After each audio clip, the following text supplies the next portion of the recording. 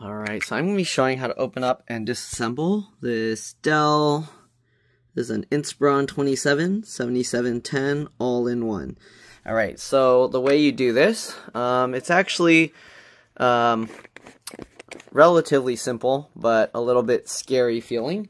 Okay, so basically we just need to pull this bottom cover off. So the way you do that, okay, if you look at up here, let me see if I can show this. So the camera spot here, okay, you get in there, you can see how we can already pull part of it out. Okay, now the scary part is you gotta pull pretty hard.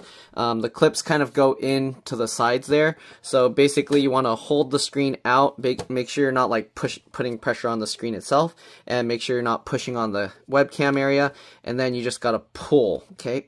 So what I do, what I find makes it easier is I lay it down like this on the floor, soft surface, carpet, whatever, okay? Get on here, and then you gotta hold the screen down to the ground and just pull really hard, okay? You might have to work your way over to the other sides here a little, but basically we're just lifting, okay? So it helps to kind of work your finger in the first gap over to the side, and then hopefully now it will pull easier. Nope, we gotta go over to this side as well, I guess. Okay, there we go. Okay, now that we got those corners, you can see, okay. So I guess the trick is, let me actually rotate it around to show you a little bit better. I'm gonna click it all back together. Okay. Okay, so click everything, make sure everything's back in. Let me rotate it around and see if I can show this better. Okay, so we're gonna rotate this that way. And I don't know if you'll be able to see this better, but I guess you can. Alright, let me move that.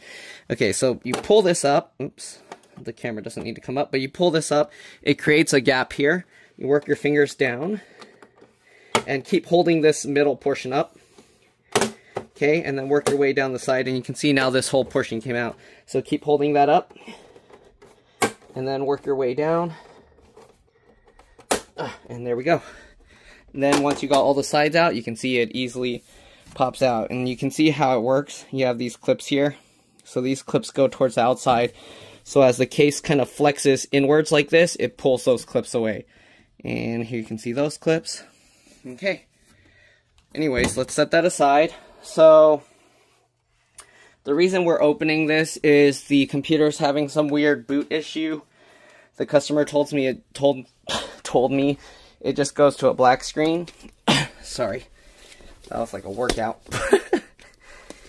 Okay, anyways, the customer told me it goes to like lights come on, but it doesn't really do anything. So what we're gonna check is if the BIOS battery is having some problems. They told me that when they got it to boot up, it would come on, but it would show the date and time is incorrect. Okay, we're using a PH2 or JAS2 screwdriver. I don't know if they have a JAS2 screwdriver, but I'm using a PH2 screwdriver, and we might have to remove this. I want to get to the motherboard here. I do see a screw up here, screw over here. So I see two. I don't know if I probably have to remove this as well. They actually show something here. So there are 4 screws, it looks like,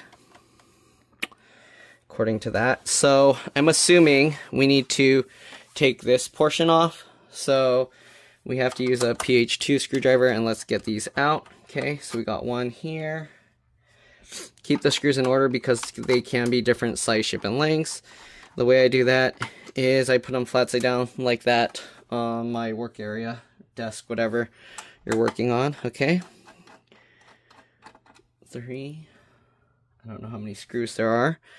If this video helps you out, please make sure to like, comment, subscribe, share my channel with others so that they can learn how to upgrade and repair their devices as well. And if it helps you save a bunch of money, please consider contributing a little to the channel.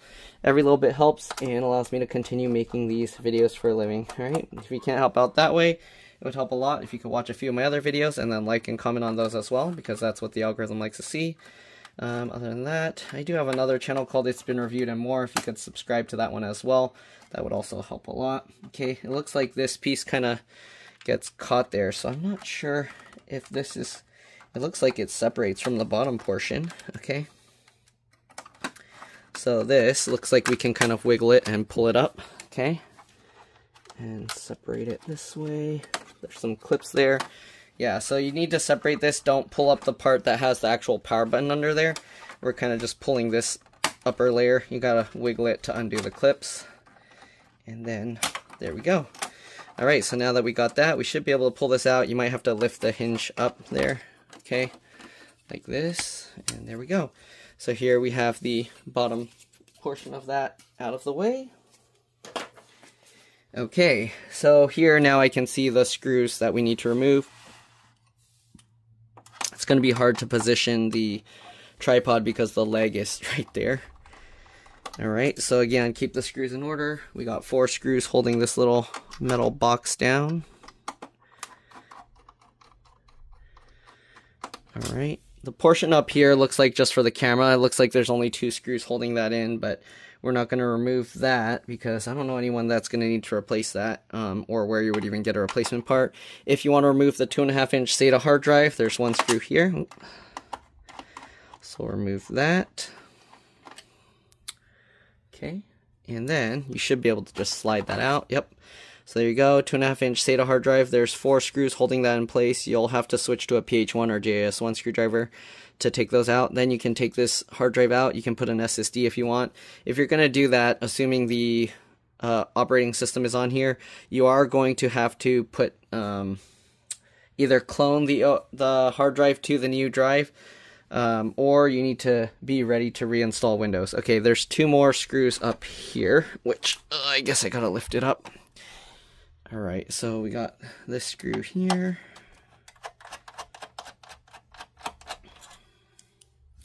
And we got this screw over here. Sorry, it's not easy to film this one. I need like a little crane or something to hold my camera over this.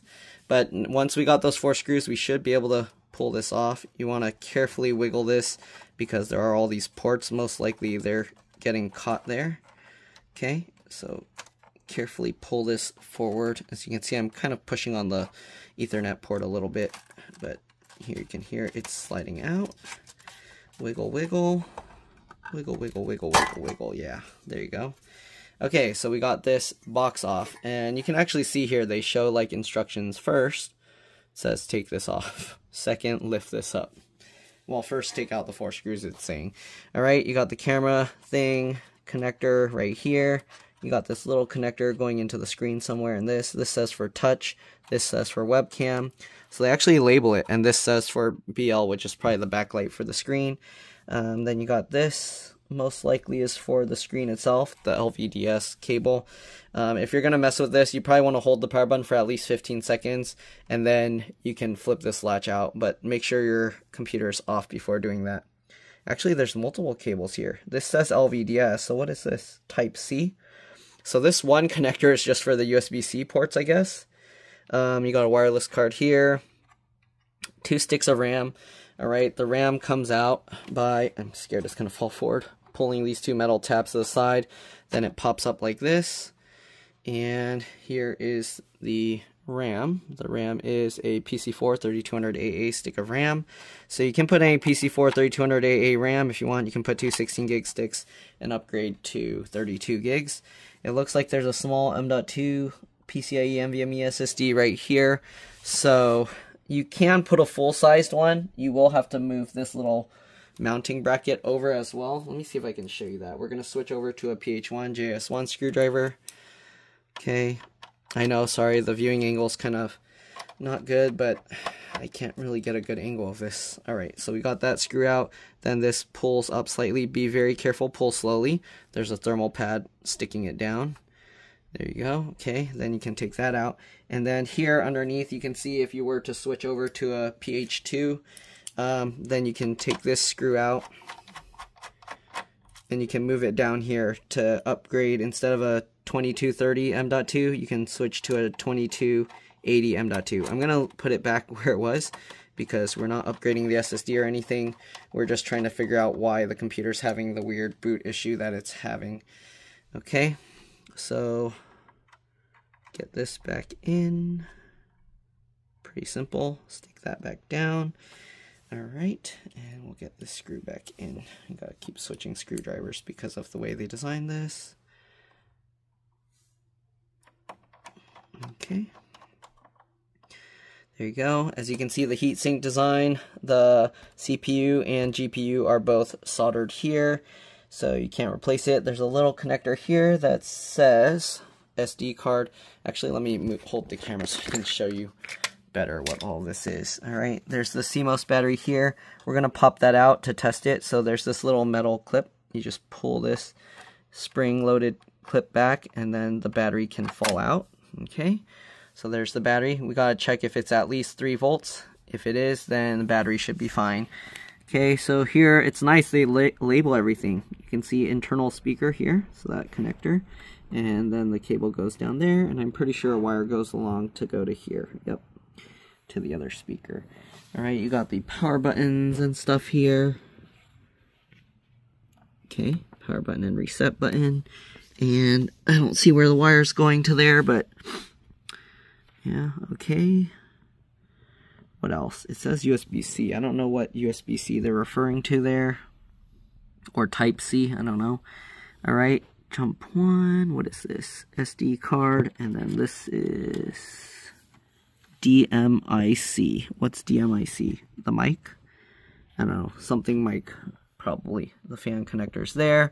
I'm going to have to clean the dust off because it's kind of dusty. But, yeah, interesting. You see this? They made the fan vent here, and then it goes up through this little hole there that they put into this plastic. Interesting.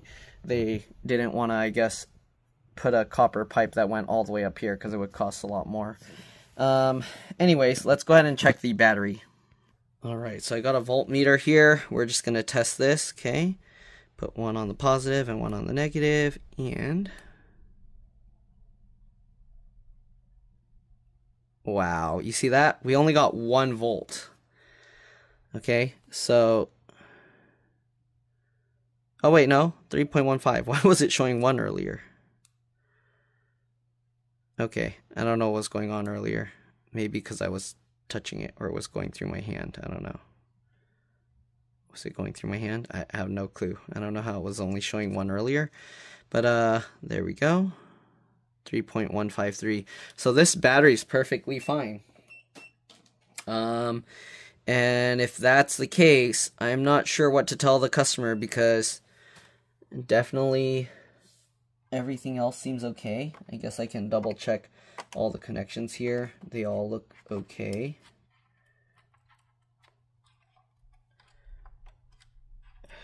They all look okay.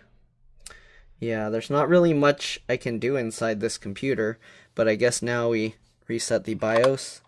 The board itself seems relatively easy to replace if it needs to be replaced. There's one screw here, here, here, another here, and here. So 5 screws, and then you have all these little cables and connectors that need to be disconnected. If the customer decides for me to replace their motherboard, then I guess you'll get to see how I redo the thermal paste and all of that on this model. But other than that, I think that's pretty much it. There's not really much else to see inside here. I'm going to plug it back in and see what's going on. I'll dust it out real quick, and I'll be back. Alright, I'm back. As you can see, the fan is all clean now. Let's go ahead and reassemble this thing. So, to reassemble, basically just slot everything back in. So line it back up. Carefully lower it down. These little foam pads are what make it difficult to go back in. Or I don't know if it's foam, but whatever those thingies are. Okay. Then we're going to go ahead and get the hard drive back in. So this goes like this, and it slides in that way. Okay. I'm not quite sure what is causing the power issue that he's having, because it just goes black screen and doesn't do anything.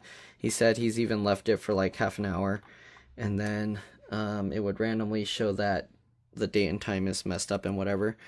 But yeah, alright, let's go ahead and get all these screws back in. And then I'll power it up and see if there's anything going on here that I can take a look at. But probably not going to be much I can do. Alright,